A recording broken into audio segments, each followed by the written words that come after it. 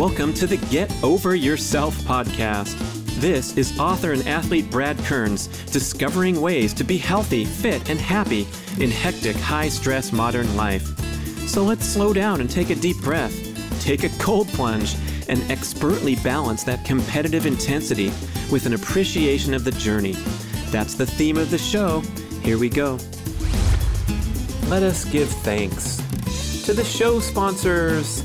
These are great products and services. Check them out. It's so difficult to make the cut. AlmostHeaven.com for beautiful compact home use sauna kits. AncestralSupplements.com for grass-fed organ meats in a capsule. Easy. DNAFit.com. Genetic testing delivering comprehensive diet and exercise recommendations. WildIdea.com. Grass-fed, sustainable buffalo, beyond organic, and the Primal Blueprint online multimedia mastery courses. I'm your host. Learn more at the links on my homepage, bradkearns.com. I also have a new button called Shopping with Brad for other cool stuff at bradkearns.com. And here we go with the show. Golf is the most random, chaotic, an unpredictable game on the planet, yet people practice it like a foul shot. You know, things turn out best for those who make the best of the way things turn out. And wow, what a great way to look at it. So yes, you need to pre-program and plan. Now, just because it doesn't go your way, does that mean you should give up on the pre-programming and the planning? No. You see, the thing that's doing all the learning and all the work is your brain. Okay? It needs, in addition to your body if it's an athletic endeavor, but the brain is running the show. It needs time, these little pauses, these little breaks, 5 minutes every 20 minutes, to process, digest, and assimilate whatever it is you're learning or doing. This is Brad. I want to tell you about my life-changing acquisition of a personal home-use sauna. I have a 6x6 barrel sauna in my backyard, ready-made heat therapy, a fabulous unit from Almost Heaven. Check out their website. You can very affordably order your own sauna for installation in your backyard or garage and have a sauna experience, the fabulous health benefits accruing from exposure to hot temperatures. Get that sweat going. These are beautiful, traditional dry barrel saunas where you splash the water on the rocks, go in there and relax. It's become a social centerpiece at my home. People traveling from far and wide to come check out the barrel sauna, turn the dial or set the timer and walk in to 200 degrees in the Caribbean seas. For some reason, people like to come to the sauna more than my cold tub. Go figure.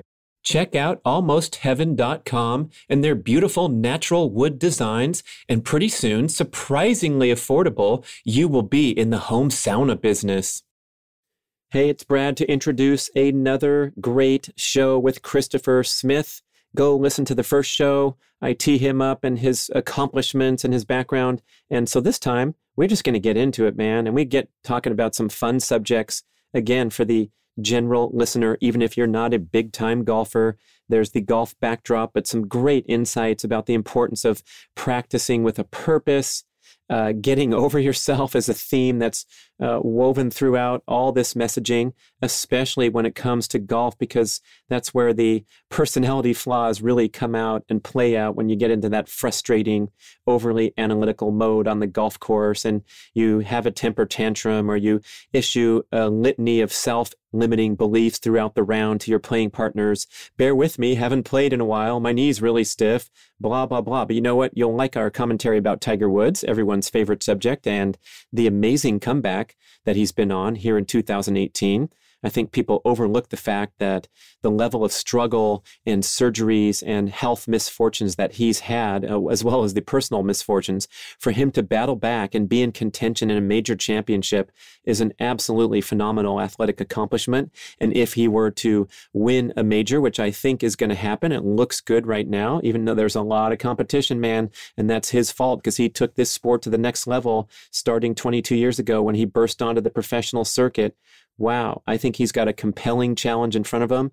And Christopher and I talk over that, handicap his odds and so forth. We also get into the popular concept of the 10,000 hour rule that was popularized by Malcolm Gladwell, but originally conceived of by a scientist named K. Anders Ericksson, who is a friend of Christopher's. They've associated on this level, and Christopher gets into some details about how a lot of that's bullshit, some of it's valid. So if you're into pursuing excellence and mastery in life and also enjoying the ride along the way, enjoying the walk in the park, which is one of the ways that Christopher refers to a round of golf, just to keep our perspective calibrated, you'll love the show.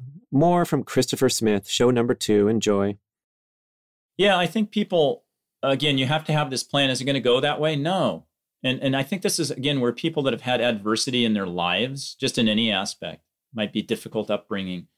Oh, things just didn't work out the way I wanted. As the great John Wooden said, and I mentioned him earlier, things turn out best for those who make the best of the way things turn out. And wow, what a great way to look at it. So yes, you need to pre-program and plan. Now, just because it doesn't go your way, does that mean you should give up on the pre-programming and the planning? No. Okay. Instead, what if you looked at it as how do people know that when they get laid off, okay, or they hit a bad shot, maybe there's a silver lining there. Maybe there's a blessing there. It's not a curse. Oh, woe is me. I lost my job. Maybe, just maybe, you could look at it on a different spin. Oh, I just, whiffed it into the bunker. Well, you know what? Maybe you need to work on your bunker play. Okay. And maybe it's just a test for you to test your resolve, so to speak, because things are not going to go, we all know that, always as planned. Let's think about it. If it did in life and on the golf course, you'd probably quit. It'd just be too easy. Oh, this is too easy. It's no fun. Or you'd join the Navy SEALs like Tiger Woods, honestly, where it's so easy for him and everything's coming to him like magic that he had to divert himself into other challenges to make it difficult, or rebuilding his swing for the heck of it when you're number one golfer in the world. I'm looking at that example thinking, wow, this unsettled, this desire for struggle is part and parcel of what made him great, but also maybe it was his undoing, jumping out of airplanes and injuring his knee and all that. But it's like, wait a second, we're looking at this whole package here, and maybe that is part of the success formula to be the greatest athlete is, some built-in suffering because it's so easy that you're winning all the tournaments. Yeah, I think with, individuals like Tiger, I think honestly he got bored. People don't, some of the younger listeners or viewers, people forget how much better he was than everyone. And we're talking about the best players in the world. So whether it was influenced, he certainly had a penchant for military things with, his father's relationship as a Green Beret. I think that was something he probably always fathomed doing. I think he got bored. I think he got distracted. I also think with his golf swing, Tiger's always trying to get better. Even now, he's a different version. He can't move the same way. And I think what you hear with a lot of successful people is they talk about, and I'll use a Rory McIlroy accent, they talk about the process. It is a process. It's a process of getting better, taking certain steps. Is it always up, up, up? No, there's peaks and valleys all the time. Okay. And so I think with as human beings, hopefully, and as golfers, I know I'm going to be this way. I'm 55 years old. My body doesn't move the way it used to. I am still every day trying to get better at golf. I'm trying to be a better person. I'm trying to be a better golfer. Can I move and swing the same way I did 5 years ago, or 10 years ago? No. Okay, but for me, it's kind of fun because I have to adjust and adapt and improvise. And really, deep down, we're hardwired to do that. That's what we're hardwired to do as human beings. Otherwise, in my opinion, we wouldn't be around anymore. We are designed to solve problems. Now what's happening, not only in the golf world, but everywhere, we're having things that we plug in that we think are really, really smart. They're solving the problems for us, but only to some extent. And so we're giving up this power, independence. We're giving up this ingenuity that we all have to figure things out, to solve problems, to improvise. Oh, I'll just let this, I'll let Siri do it. I'll let this do it. Really? I mean, pretty soon, are we just going to let somebody wipe our own ass too? So where's it going to stop? Well, let the car drive itself. Okay, great. So when the body goes and the mind go, that amount of laziness, and we see it on the golf course too, and then I see that in practice. So we all have this, the computer that we call the human brain. It makes everything else combined, it just pales in comparison. So imagine you had the uber supercomputer, the most incredible mind, body, spirit system ever, and you just decided to turn it off. I'm just going to turn it off and let something inferior, but I think it's better. I think it's superior, but it's inferior. Really? I'm just going to turn it off because I'm lazy. I'll let something else do it for me. So then what happens is, well, what happens when you need it then? You're just going to turn it back on? So you got to keep it going. You're going to lose it if you don't use it. So heaven forbid people go out and play golf and, maybe play with a handful of clubs going back to speed golf. People say, well, how do you do that? And I said, well, here, watch this. Let me pick up this rock and here's how far I can throw it at the maximum. Watch this. I can throw it, 30 yards. Now watch this. This is really cool. I can also throw it 15 yards and I can throw it underhand and I can throw it sidearm and I can throw it high and low and medium. People say, well, of course you can. Well, why can't you do that with your golf clubs? Because you haven't learned to do it. Oh, how far away is that? Well, do you need to get your laser out and your GPS deal? How do you think? Let's go way back. See, we're all hardwired not only to improvise, we're hardwired to aim. So aiming and alignment is super important in golf. It is when you drive a car too. So caveman back in the day when he was out trying to survive, right? Trying to kill things with stones and spears. How did he aim? He aimed with his eyes. So if you'd put if all cavemen had been blind, we wouldn't be sitting here having this conversation today because we'd be gone, man. The saber-toothed tigers would have taken over. So we're hardwired to aim. But people need, yardage finders and alignment sticks at their feet and blah, blah, blah. Really?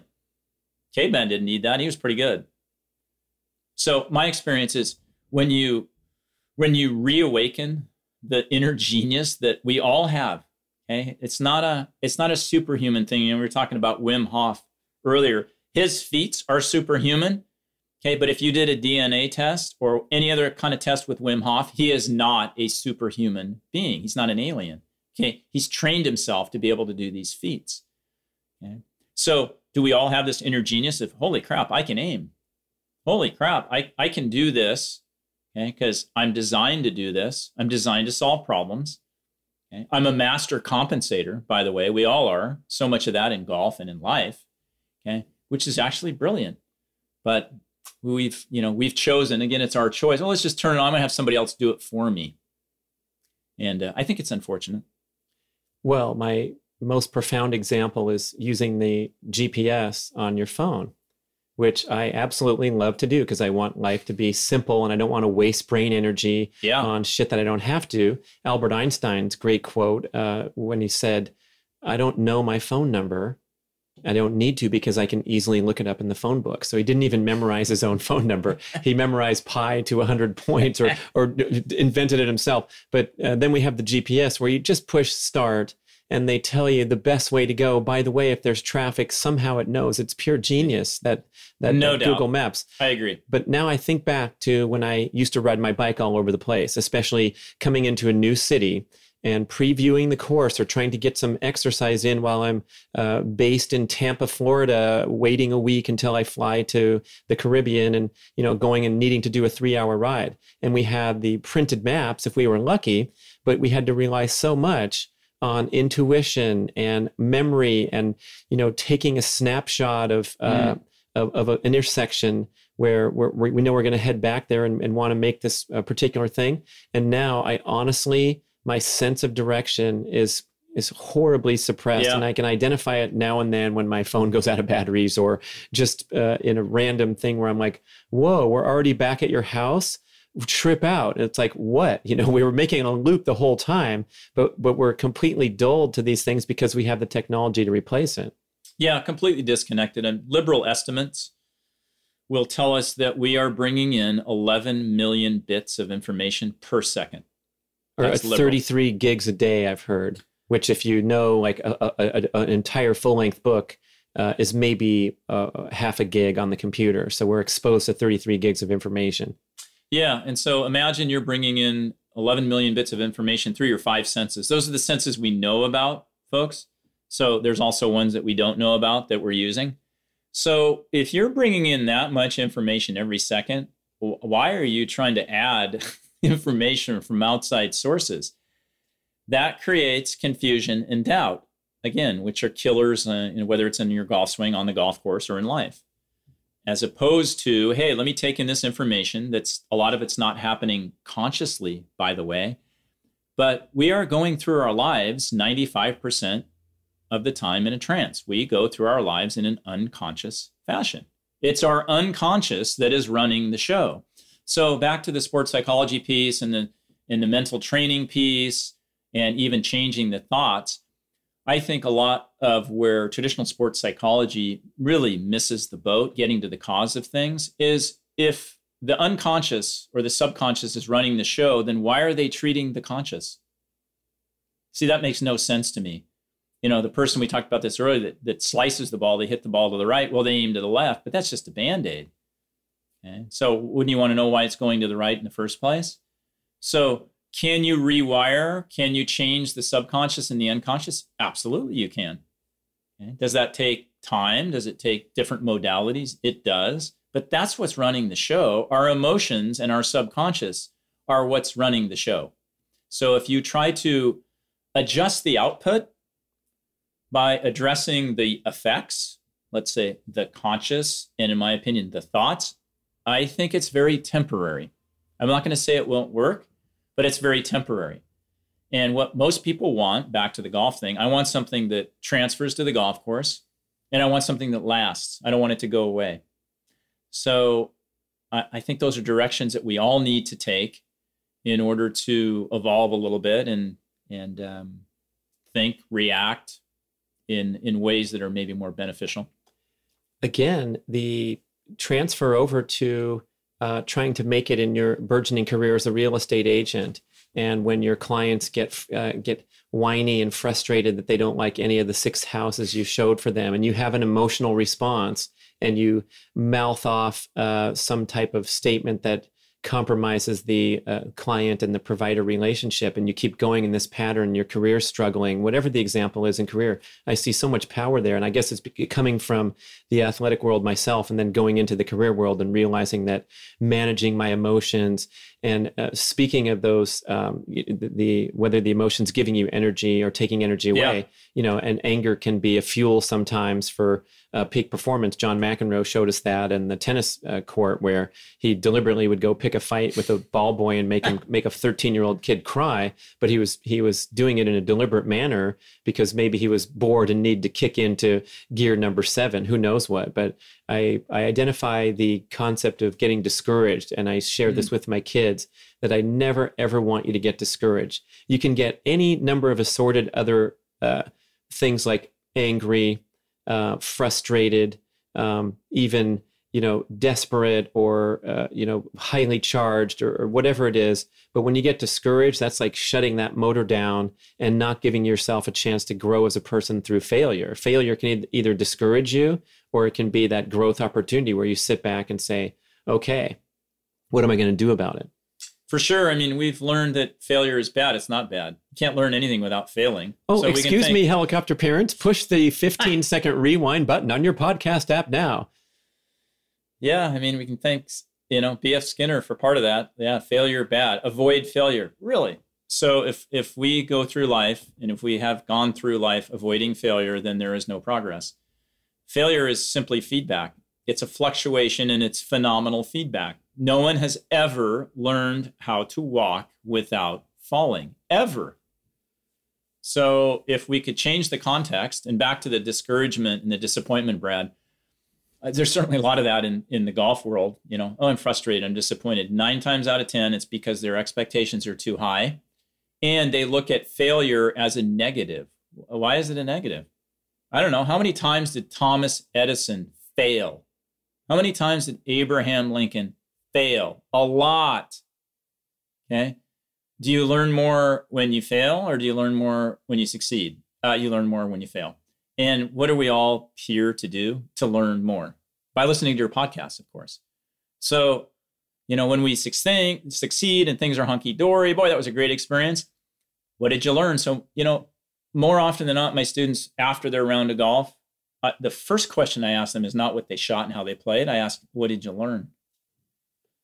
So, and usually it's when they not play, to go left on number 11. Yeah, well, because I got a 9. Right. Right or left here. So, okay, well, and those answers are always better. They're more profound. They're more meaningful when they didn't perform maybe exactly how they wanted to. Do you think there's sometimes when we see Jean van de Velde in 1999 get a triple bogey on the 18th hole when he had all he needed was a double to win the British Open, a journeyman player who would never possibly have another chance, which proved to be true. He never contended again in a major. Yep. But was there something deep down that he was not ready to become a major champion, so he self-sabotaged? That's an interesting question. I mean, and then I'm asking this for all the 51-39 players, right? Yeah. Could you describe that concept too? Didn't you write about that in the book? Sure. I think we all have our comfort zones, Brad. And I know, having lived in France for 6 years, and I was actually in France in 1999 and watching that on TV. Did you cry, man? No, I didn't. In fact, I cried at that time.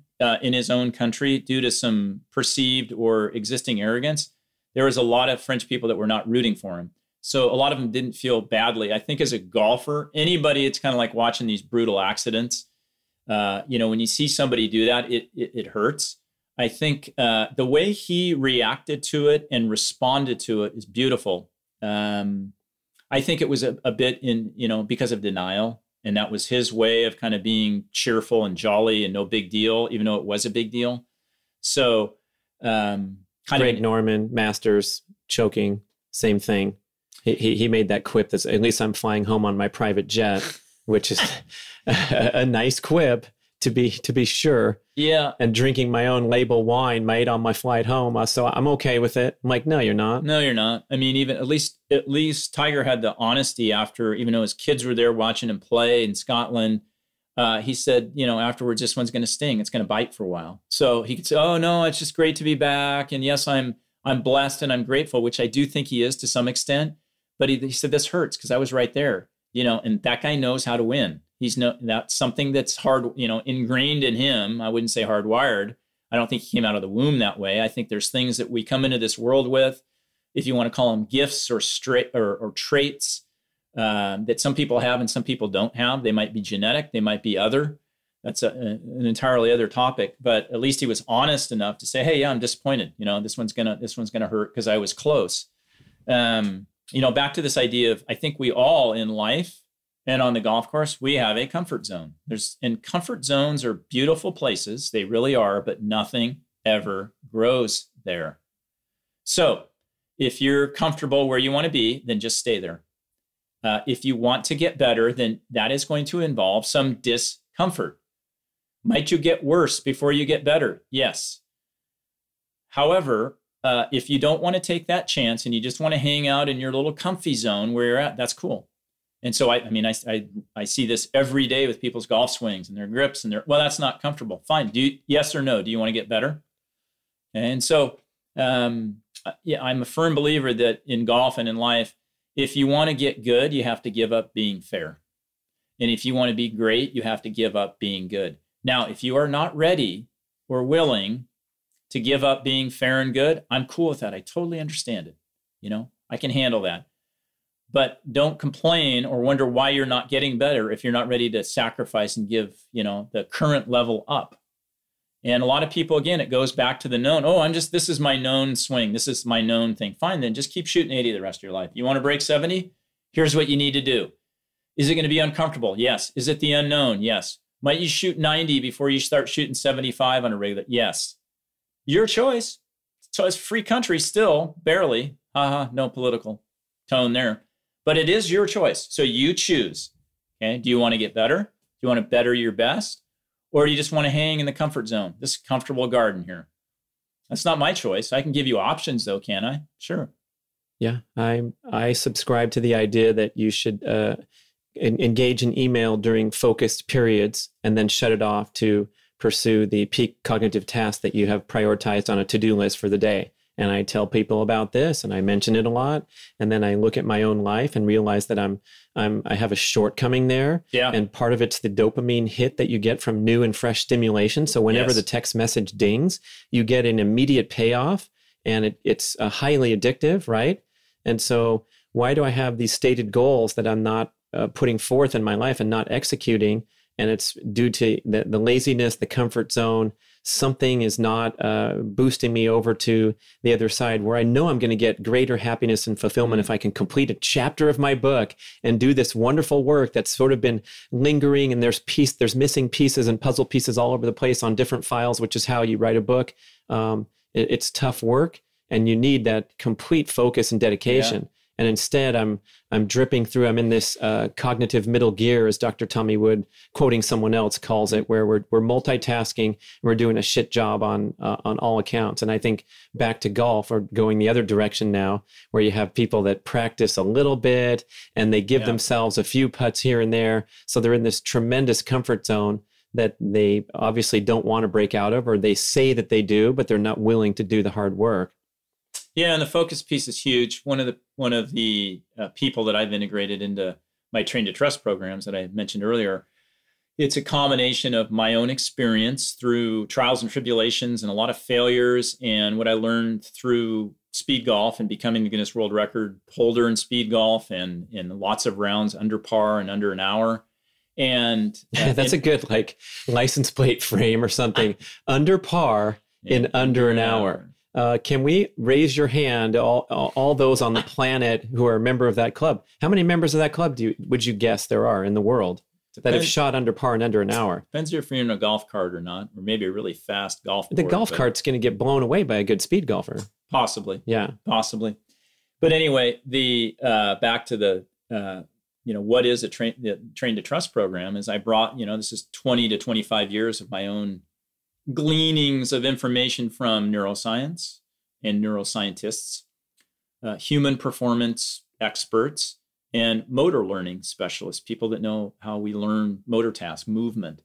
Anyway, one of the people that came into my life a few years ago was Dr. K. Anders Ericksson, who is kind of the founding father of the 10,000-hour hypothesis, which we won't get into, and I've spoken on it on multiple occasions in reference to golf, and it's a bit of a pipe dream that if you put 10,000 hours of deliberate practice into something, you will become an expert. Well, it's not a pipe dream for the guy from, where's he from, Portland, that was actually doing it, and he's got a website counting his hours, and he's up at 7,000 hours or something. Actually, the reality of that story is he has now disproved the hypothesis. Right. Because he stopped after 6,500 hours due to injury. Yeah. So he's actually a perfect example. Hypotheses, I believe is the plural. Those are things that have not been proven yet. It's not a fact, okay?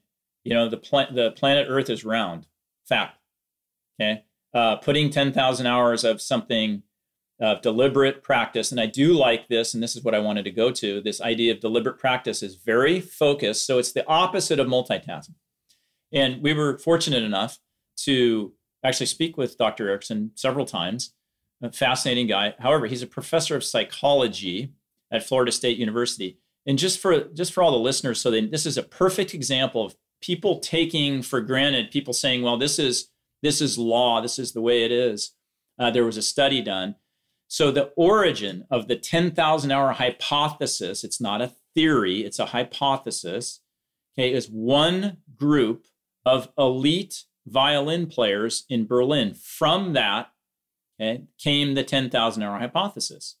Okay, and everybody buys into it as if it's law or lore. Okay. However, I do like the idea, and one of the things that Kay Anders shared with us is this idea of deliberate practice, which is highly focused, no multitasking work. And so in a golf realm, or if it's in your work realm, this would mean no distractions. I am really focused, in Brad's case, and finishing this chapter in this book. So what's interesting is if you physically remove the potential distractions, it's way easier. Okay, because I think this goes back to our hunter-gatherer days. We're designed, if something flies by, we're kind of like the cats and the dogs. Okay, we may immediately go and pay attention to that. Okay. So that can be a distraction. So for example, get your phone out of the room, get these other distractions out of the room. Now, on a driving range, and I've used this example in many, many cases, and I wrote about it in 99 Swing Thoughts. Arguably the greatest practicer of all time was Ben Hogan. I'm sure there's people that might be equal to him, but maybe the best of all time. And I had a chance to interview an individual who wrote the book, My Afternoons with Mr. Hogan, Jody Vasquez. And he actually caddied for Mr. Hogan in his later days at Shady Oaks Golf Course in Fort Worth, Texas. And so I wrote an entire chapter or two on practice. And this was 10 years ago, so hopefully I'm a little smarter now than I was then. But really what I asked Mr. Vasquez is, give me the poop on how Hogan practiced. I don't want the urban legends, the stuff that you read online, or so-and-so said this, and there's so much crap out there in golf and everywhere. So he shared a few things. They're top secret that I can't share with the listeners. But one of the things he's told me is he would always go to the very far end of the range where nobody would bother him, first of all. No distractions. So the phone wasn't ringing. The current modern day player will start to practice, and then people come over and talk to him. It turns into happy hour. It's social hour. Okay, so I tell all my students. Which is okay if that's what you're there for. If that's what you're there for. You don't give a crap. But if you're there to get better, right, and you're there to do focused, deliberate practice, you need to get a hat that says, leave me the F alone. Okay, now you can take that hat off when you're done practicing for your hour or whatever it may be. But in the interim, people coming over or you checking your phone, okay, is not the best way to practice. You're not going to get the most out of it. So anyway, Hogan would go to the end of the range, and because he was Hogan, if anybody got within 50 yards of him, he would turn and glare at them with the evil eye, and they'd turn around and walk the other way. So that was one thing. The other thing that we now know from a learning science standpoint is, and this can help people with their golf in addition to you with your, the book writing, is we work really well in 15 to 20 minute segments of really intense, focused practice and quality work. So try this. Do 15 to 20 minutes of undistracted, really focused, high quality work. Then guess what you need to do? Just like Coach Bowerman said, take a break. You need to rest. Stop doing whatever you're doing. Now people say, oh, wait a minute. I want to make a few more swings. I want to write a few more lines. I'm wasting time not doing. Incorrect. You see, the thing that's doing all the learning and all the work is your brain. Okay, it needs, in addition to your body, if it's an athletic endeavor, but the brain is running the show. It needs time, these little pauses, these little breaks, 5 minutes every 20 minutes, to process, digest, and assimilate whatever it is you're learning or doing. So the downtime, the rest, is just as important from a mental cognitive standpoint as it is from a physical standpoint. Anyway, back to Mr. Vasquez and how Hogan practiced. Ben Hogan knew absolutely nothing about neuroscience. He probably didn't even know what it was. Okay. However, one of the interesting things that Vasquez shared with me is Hogan would go to the end of the range, leave me alone, blah, blah, blah. He would practice something specifically for 15 to 20 to 25 minutes. And then he would stop, go stand next to his bag, smoke a cigarette or two, and reflect on and think about what he had just done for about 5 minutes. Then he would go back and do another block of 15, 20, 25 minutes, highly focused, leave me alone. Then he'd go back, take this little pause. Okay, he infused nicotine into it, which apparently has some interesting learning benefits.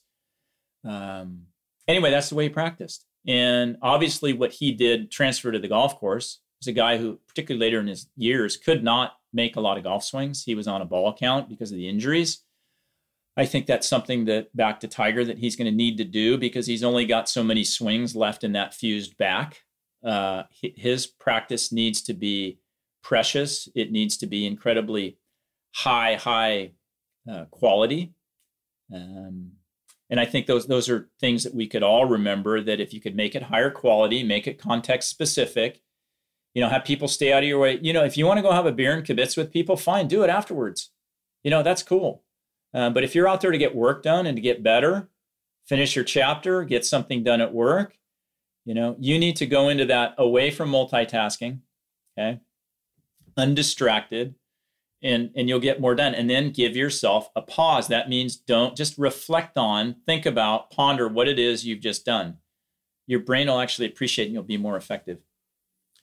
I think we have to decide to make that commitment and buy into this stuff. And I talk to endurance athletes all the time. Like I said, when I said it's okay to go on the range and chit chat and drink a beer, or go to Top Golf and have your slice of pizza half chewed, and then it's your turn to hit. That's okay. There's no judgment here. And with the endurance athletes that I worked with, I said, everyone deserves to go and blow off some energy from a stressful day at work or family and get out there on the road.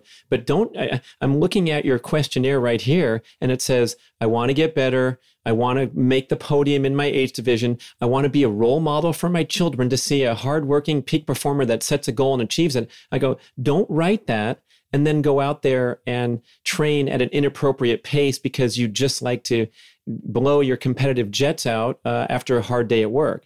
And again, if you just want to be that person that puts in miles and goes home and writes it on a piece of paper, and that's your maximum enjoyment level, and you don't care about anything else, like reaching your potential in competition, that's fine. But I think the problem is, like I just verbalized, that I want to get better at reducing distractions and staying focused on peak cognitive tasks at my computer.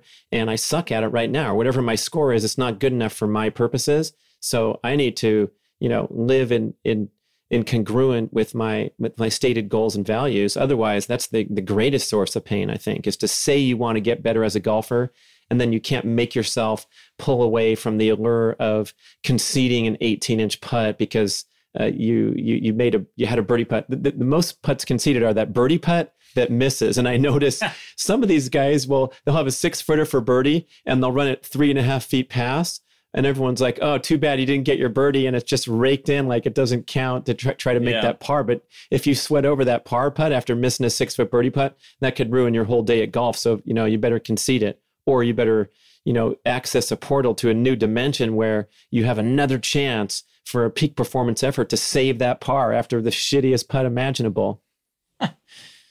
Yeah, there's a lot of that, and it's interesting. You go back to, wow, why am I getting distracted? Well, what separates human beings from all other creatures, including primates?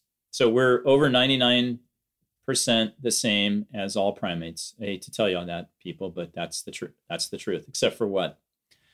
Our very large prefrontal cortex. So what? People say, yeah, great, I have a large prefrontal cortex. That allows us to choose what we want to pay attention to. We have that. No other species on this planet does. So we can choose, because of this prefrontal cortex, what we want to pay attention to. Now, does that mean it's easy? No. Okay. But we have that gift. All of us do. I'm sure there's some people that maybe, unfortunately, don't have that prefrontal cortex. So whatever flies by at any given time, but us humans, we're kind of evolving that way. Oh, I just got a new text message. I got distracted. The latest and greatest seems to be what's more important now than what's really important. However, that can be also, hey, I'm going to put my attention on this. I'm going to focus on this. And it's okay for me to only do it for 15 or 20 minutes, and then I'm going to take a break. Okay. So those have nothing to do with how to swing a golf club. They have something to do with how to train, how to work, how to be more effective. And also, what if now you know that, okay, that you actually, if you have a prefrontal cortex, with most people listening to this do, okay, that gives us the ability to choose. I get to choose. Guess who's in control? I am in control. Okay. And so even though there's a lot of chaos out there in the world, when we're playing golf or in the workplace or doing whatever, you are in charge. It's not them. It's not it. Okay, take control, take charge.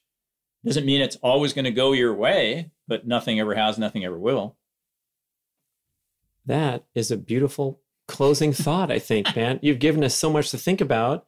My head's blowing up, but I'm formulating a plan of action to overcome this comfort zone momentum. And I think it's a wonderful thought to take away, reflect on areas where we can learn, grow, maybe even risk failure, horrors. Or if you're a parent listening right now, maybe it's okay to allow your kid to fail that class and not, email the teacher about the makeup homework possibilities and the life-saving techniques and the life rafts.